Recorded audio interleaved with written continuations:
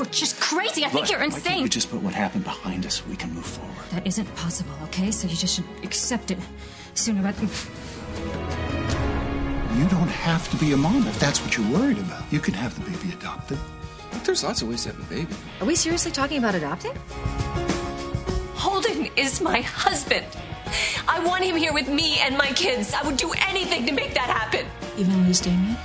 You got my money. I don't or not? understand why we're having such a communication problem here. I made it very clear to you. Then the kid died. No, Damien!